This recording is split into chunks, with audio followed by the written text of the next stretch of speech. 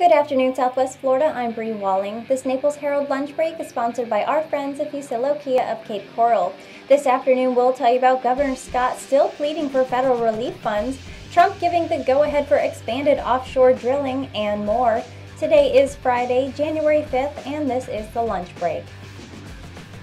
Governor Scott continues to make appeals to leaders in Washington to get Florida federal relief funding after an active and devastating hurricane season.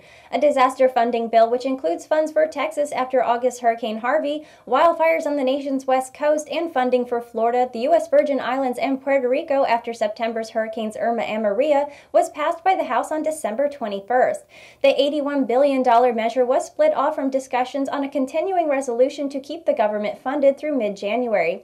Now the Senate still must pass the measure, and Scott is urging the Senate to act. One of the key measures in the December funding package passed by the House included aid for Florida citrus farmers who got no such aid in the first two disaster relief bills from Congress. The bill also includes $12 billion in funding for the U.S. Army Corps of Engineers, where at least some of the funds would go toward the Herbert Hoover Dike surrounding Lake Okeechobee. And the state is also seeking reimbursements for the costs associated with taking in Puerto Rican refugees from Hurricane Maria.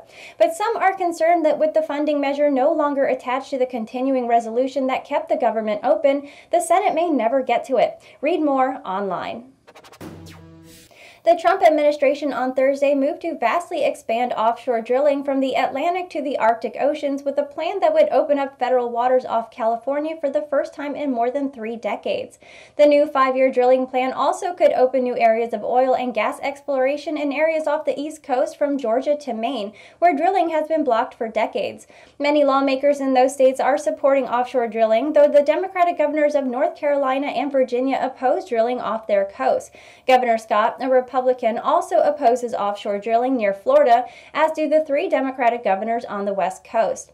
Interior Secretary Ryan Zinke announced the plan Thursday, saying that responsible development of offshore energy resources would boost jobs and economic security while providing billions of dollars to fund conservation along U.S. coastlines.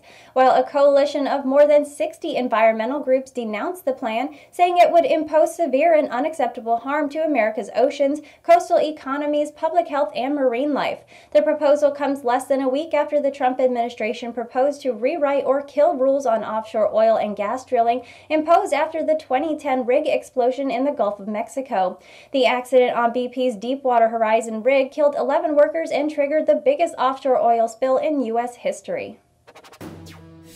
2 studies show that global warming is making the world's oceans sicker, depleting them of oxygen and harming delicate coral reefs more often. The drop in oxygen levels is getting worse, choking large areas, and is more of a complex problem than previously thought. A second study finds that severe bleaching caused by warmer waters is hitting once colorful coral reefs 4 times more often than it used to a few decades ago.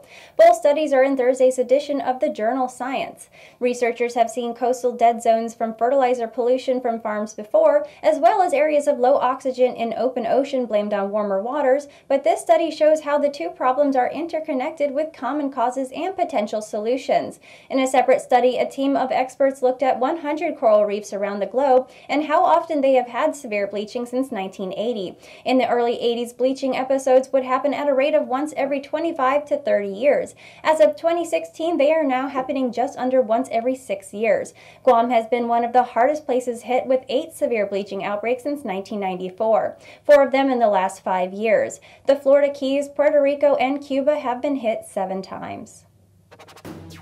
And that was a lunch break for today. I'm Bri Walling. For your twice daily news fix, head over to the Naples Herald YouTube channel and subscribe. Leave us a comment to let us know your thoughts on the news or what you would like to hear about. The lunch break airs Monday through Friday at 12 p.m. And don't forget to check out our morning report that also airs Monday through Friday at 9 a.m. Thank you for watching. Have a great weekend.